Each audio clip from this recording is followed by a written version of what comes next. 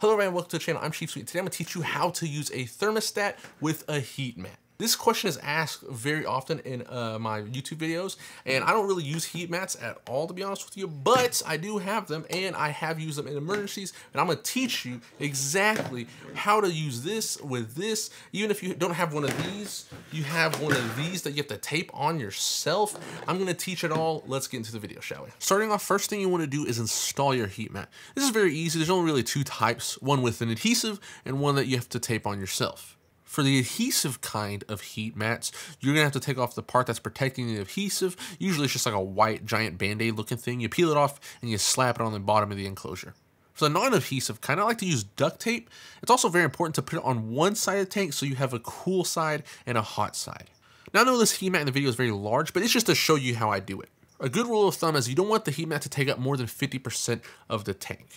Also, for people who do not know this, most heat mats, reptile ones, will come with a little rubber feet to lift up a tank or an aquarium, so that way it allows for ventilation underneath. You need ventilation underneath when applying a heat mat, otherwise it can cause a fire because it's just going to trap all that heat underneath there, and it might not register coming through on the probe, and it just becomes like a giant oven. But most reptile tanks like this Exoterra right here, as you can see, has a gap for ventilation, but make sure to check and see if yours does, because like this tank right next to it, it's just a 10-gallon fish tank. It does not have any ventilation.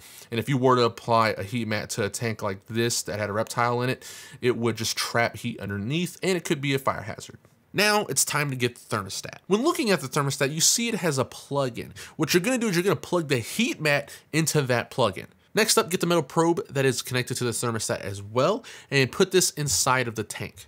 I usually put this right above the heat mat and tape it into place. This metal probe is going to tell the thermostat what temperature it is around the probe, which is why I put it directly on top of the heat mat so it doesn't get too hot. Because unregulated heat mats can get extremely hot. They can get to temps of up to 150 degrees, which if you didn't know can burn or even kill your reptiles. And the reason I tape it is so that way it doesn't get knocked off if the reptile's moving stuff around or just gets on the cord. It can keep it there and you don't risk it being overheated from it getting pulled out from that location. And once that's done, you can plug it directly into the wall. Once plugged in, you start to see the lights come on. Now, most thermostats usually have a set button and adjustment buttons.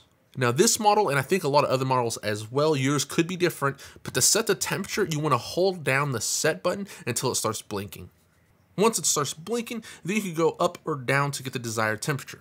After finding the desired temperature that you want, you can go ahead and hold the button down again, and once it switches back from blinking to not blinking, you're ready. So once the probe reads the temperature you set, the heat mat will turn off and stop heating, and it'll kick back on once it falls below that desired temp as well, therefore keeping it set to the desired temp 24/7. That's all it takes to set up a thermostat connected to the heat mat. Now you can also do this for a heat lamp as well. This works almost the exact same way. What you're gonna do is you're just gonna get the heat lamp and you're gonna plug it into the thermostat, do the same thing. You go ahead and hold down the set button, adjust it to where you want to, but the metal probe is gonna be just a tad bit different. Now, if you have a hide, and say if you have a snake, what you're gonna do is you're gonna put the probe inside of the hide, and I usually tape mine on the top of the hide so that way I know what temperature it is inside the hide, or you can lay it around a rock. Say if you have a rock that's gonna get really hot, you can lay it beside the rock, or some people actually like to put it directly on top of the rock. And that could lead to problems because if your lizard is on top of the probe, it's not going to be reading the correct temperatures and it's not going to shut off at an appropriate temperature, and that could honestly burn your lizard. So I like to put it like around the rock, not on the rock, because most of the time the lizard's going to be on top of the rock or around it, and you're not going to get a great reading from that. And if you don't like the sudden turning off of a heat lamp from a thermostat like this, there's also other types of thermostats made for heat lamps that dim, like this one right here. I will have this linked in the description. I love this type of dimmer, or a thermostat. It is a dimmer, but I love this type of thermostat for heat bulbs instead of the kind that I'm showing you in this video, because the kind I'm showing you in the video will just turn off the heat lamp. And a lot of people do use that, but I just hate how it just clicks off the lamp. I love this one because it just dims it, and it's really awesome. But that's how you use a thermostat for a heat mat and a heat lamp.